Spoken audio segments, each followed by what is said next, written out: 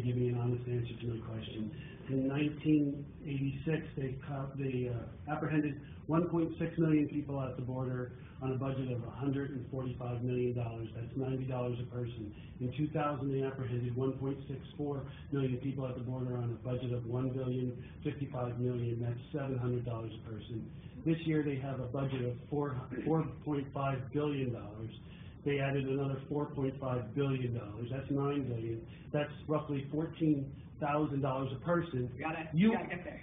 You were by open secrets, you were the second highest recipient of for-profit prison money.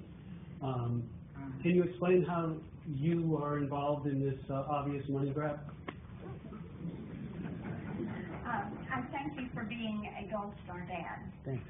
And I thank you for your service to our country. And I will tell you also that Senator Tester and I have done a bill that would do a fellowship program for Gold Star families. That's not the question. In Congress.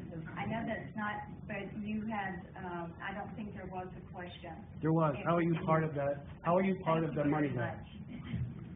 Thanks for your question. Unfortunately, we have to be